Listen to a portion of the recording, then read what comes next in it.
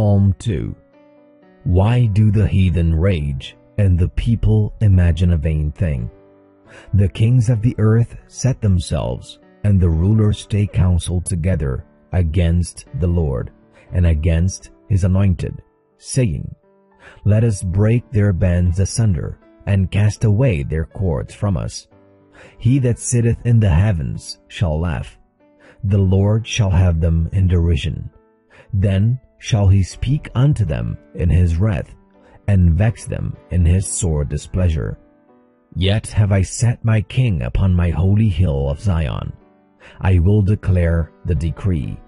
The Lord hath said unto me, Thou art my son. This day have I begotten thee. Ask of me, and I shall give thee the heathen for thine inheritance, and the uttermost parts of the earth for thy possession.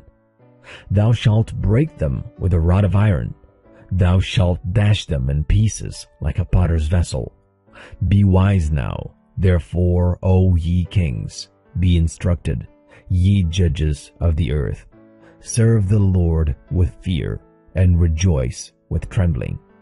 Kiss the Son, lest he be angry, and ye perish from the way when his wrath is kindled but a little. Blessed are all they that put their trust in him.